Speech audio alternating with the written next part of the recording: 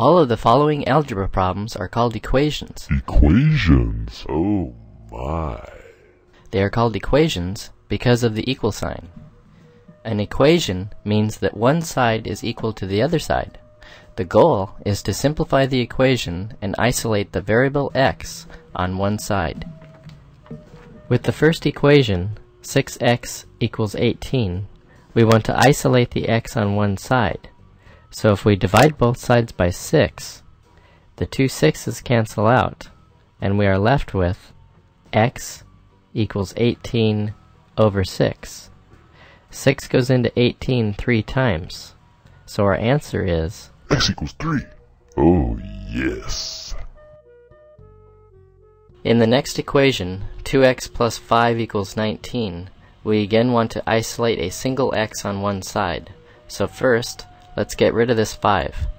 We can subtract 5 from both sides.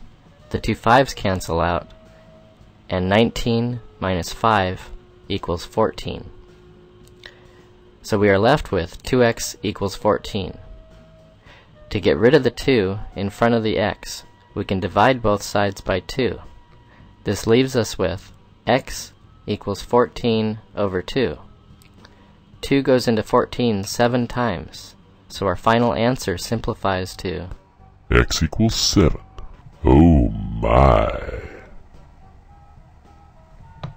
In the third equation, we have 6x minus 4 equals negative 8.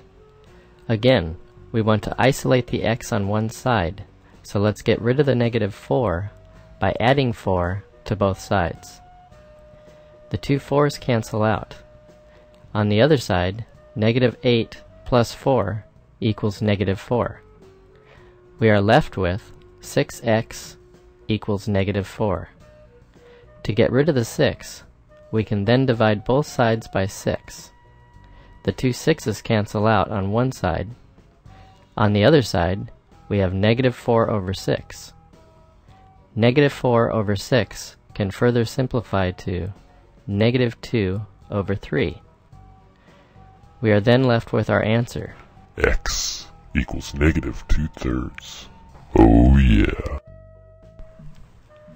Our last equation is 2x plus 3 equals 5x minus 2. For this equation, we have an x variable on both sides. We want to isolate the x variable on one side, so we subtract 5x from both sides. The two 5x's cancel out. 2x minus 5x equals negative 3x. Our remaining equation now reads negative 3x plus 3 equals negative 2. To further isolate the x on one side, we will get rid of the positive 3 by adding a negative 3. Since we are doing this to one side, we also have to add a negative 3 to the other side. The two 3's cancel out. Negative 2 plus negative 3 equals negative 5. Our equation now reads negative 3x equals negative 5. To get rid of the negative 3 in front of the x, we divide both sides by negative 3. Negative 3 over negative 3 is positive 1. On the other side, negative 5 over negative 3 is positive 5 over 3. Remember, a negative divided by a negative is a positive. So our answer is X equals 5/3. Boom, shake it, shake it. Boom, shake it, shake it. Oh yeah.